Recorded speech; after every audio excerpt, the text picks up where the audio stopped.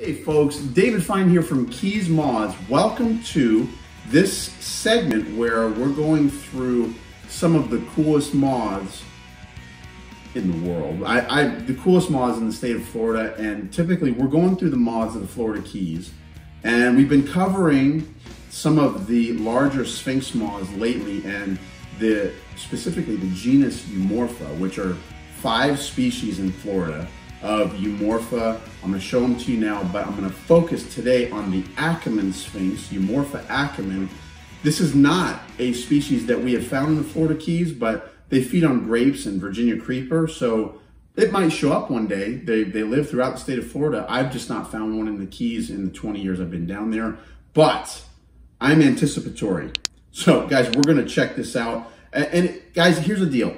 I'm big time into helping people identify butterflies and moths. If they don't know you find a caterpillar, you find a moth on the side of a gas station wall or something like that. Snap a picture with your phone, email it to david@keysmoths.com, and I'll do my best to help you identify that species. And so, and you know what? Some really cool records have come about that way. So guys, let's get into the Achemon Sphinx, and I'll show you some cool things about this beauty that lives in Florida. All right, guys, we are going to close out our series on the Eumorpha species of the state of Florida. We've got the Pandora Sphinx, which also does not live in the Florida Keys, but I'm anticipatory because it feeds on grape, and there's plenty of grape in the Florida Keys. We've got Eumorpha fasciatus, the banded sphinx, which lives very commonly in the state of Florida, and I found a few strays in the Florida Keys, but its host plant does not live in the Florida Keys. We've got the vine sphinx, or Eumorpha vitis, very, very rare moth. I've only seen 2 in Florida my whole life, in almost 40 years of collecting down here. And then, of course, there's the beauty, Eumorpha libresca, the gaudy sphinx, which is another Eumorpha species that lives in South Florida. We found several of these in the Florida Keys. But today, the guest of honor is the Achemon Sphinx.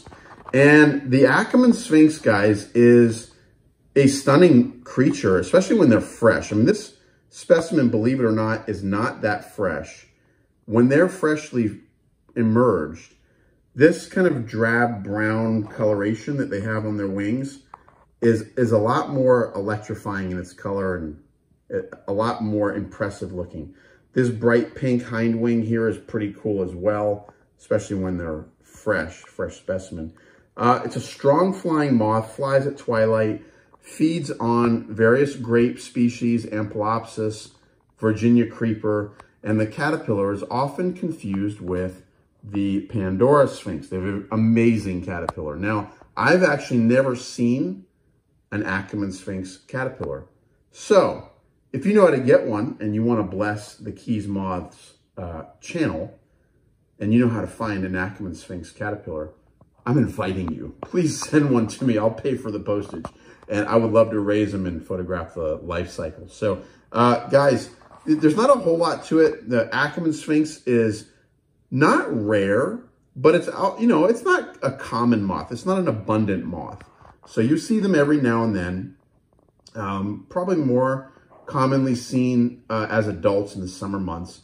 But it is a stunning moth, and, you know, look at that thing. That's a Florida bug. So why don't they live in the Keys, guys? And that's an interesting question. Why don't the Pandora Sphinx and the Achemon Sphinx live in the Keys, whereas these guys, the gaudy sphinx, the vine sphinx, and the banded sphinx, are all in the Keys?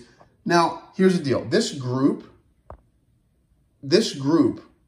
I believe there's a lot more of them around than they get credit for. Like, we always think of the vine sphinx and the Pandora Sphinx as very rare things. But to be honest with you, the banded sphinx doesn't show up at lights very often. But in this case, the caterpillars are everywhere. I know how to find hundreds and hundreds of caterpillars in a day if I'd like to, in the month of August, if you just go around and look on the host plant. But I have lights out all the time, and I very rarely ever see the moth at lights. Every now and then you'll see one, but not often. Now, I think that this group, while they do come to artificial lights, such as mercury vapor and black lights, I believe that they're probably not as drawn to those types of lights as other moth species. And so I think they just don't come as readily as other species. So therefore they get a rap for being rare, but the caterpillars, especially in this species, are everywhere. So there's tons of grapevine all over the state of Florida, all over the southern United States. And that's why we have beautiful creatures such as the Pandora Sphinx and the Achemon Sphinx.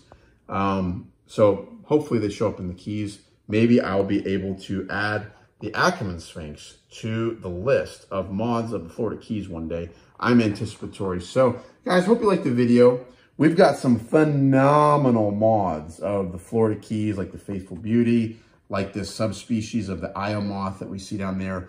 And you wouldn't think it by this collection here of this noctuid moth called Escherichia powii, but this is a very rare moth, a very rare moth. I just happened to find a population explosion one day where there are hundreds and hundreds of them. But I'm going to explain some cool bugs like this in our future videos. So if you like the video, give me a thumbs up. Don't forget to subscribe. Also, guys, I'm going to throw a pitch out to the Southern Lepidoptera Society.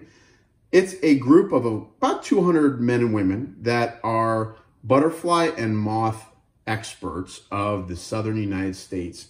And they dedicated their lives to helping people understand more about the beautiful moths and butterflies of the Southern United States. So you can go onto their website. The link to their website is in my description of this video.